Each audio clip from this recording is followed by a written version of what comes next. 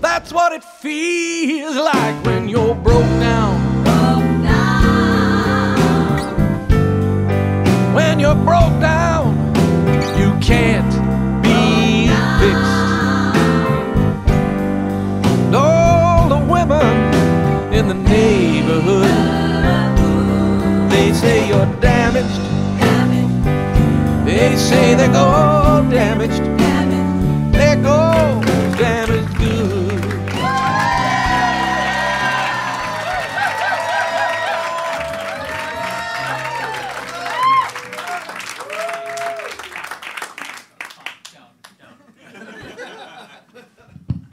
I'm in one of those moods. That enthusiasm is pissing me off. I gotta tell you something right now. I can't stand it. It's just there's too much happiness in the room. And we're gonna bring it down. Do you mind if I sit? You don't get a say in it, but I guess. I'm just feeling. It's so weird because I have this whole thing prepared I was gonna do, and I just don't want to. And I know this is not the time to be telling you that, right? But that's what I love about doing this, because, I can't be a doctor walking in going, I'm just not feeling it today. And you picked the wrong day to come to Kaiser, which could be every day. I had to call the Kaiser, and they were like, thank you for choosing Kaiser, and I'm like, nobody chooses Kaiser. The slogan should be Kaiser. So you majored in theater. I drive a 10-year-old Honda Civic. And if you're curious about my penis size, I drive a 10-year-old Honda Civic. I mean, that's the perfect metaphor. It really is. And I wanted to try to make some, pointed political points. And here I am talking about dick size. You know what? I haven't done a damn thing to help people. I'm a narcissist. I mean, look at what's happening right now. I'm such a narcissist, I'd stop doing improv comedy. That's how much of a narcissist I am. I wanted to be the only one on the stage. The whole concept of improv comedy, you're supposed to say yes and to the other person. Fuck you, I don't want your ideas. We're in a bounce house. Get the fuck off the stage. So much for this being a clean set. I want to circle back to the joy that you were showing me at the beginning. I appreciate the effort, but I really hate when you do that. It's like, you go into a Starbucks, because I feel like I see it at Starbucks more than anything else, and they coach the people who work there to just be so happy and, just, hi, welcome to Starbucks. Hi, welcome to Starbucks. Are you having a blessed day? No, neither am I. I hate that. That's why I love Denny's. Oh, they're so honest. Hi, welcome to Denny's. There's gluten.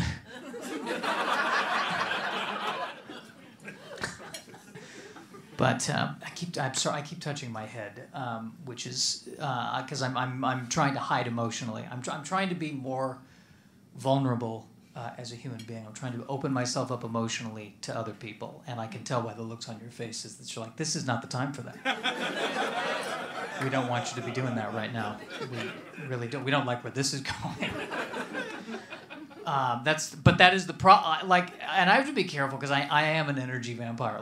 If somebody if I'm at a restaurant and the waitress says, are you doing okay? I got to be like, she's only talking about the food.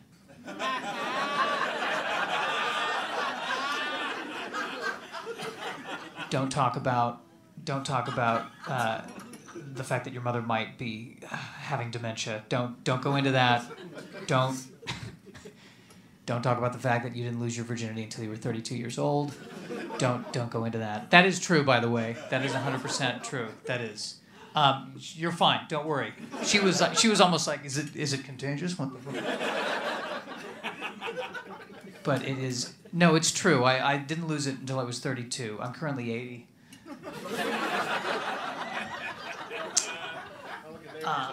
I don't look a day over. Thank you, sir. I appreciate it.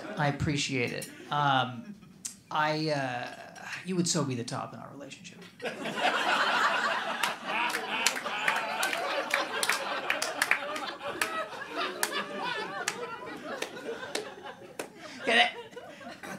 Because the thing, like emotionally I'm a top, but physically I'm a bottom. That's the...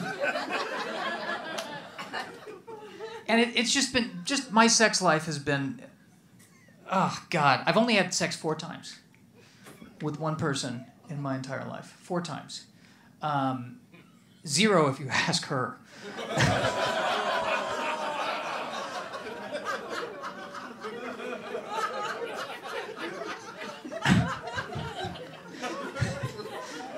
Which I made the mistake of. I turned to her once, I said, did I give you an orgasm? And she was like, no. She was like, why would you even ask? This is going to get crass. I'm warning you right now. I'm going to try to say this in the least crass way possible. When I entered her,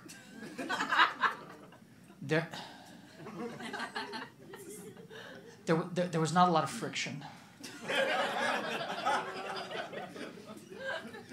And I felt like a pilgrim entering the Notre Dame Cathedral. And I want to be clear, I'm not blaming her vagina, okay? This isn't one of those, no. She's fine. When I tell you I drive a 10-year-old Honda Civic, it's a 10-year-old Honda Civic, all right? And I was panicking a little bit when it happened, because I'm like, this is not. I guess I didn't know how hard I was gripping myself before.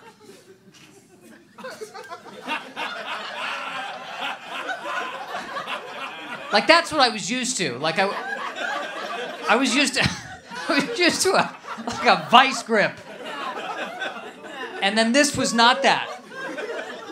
And I'm like, there's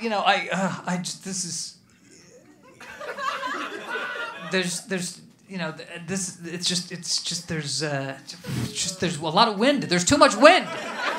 There's too much wind.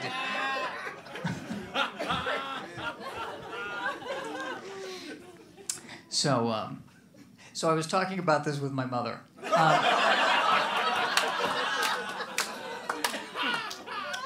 And yeah, we talk about everything. We do. And I said, she did an orgasm, Mom. And this is what my mom said, I swear to God. She said, who the fuck cares? It's her problem.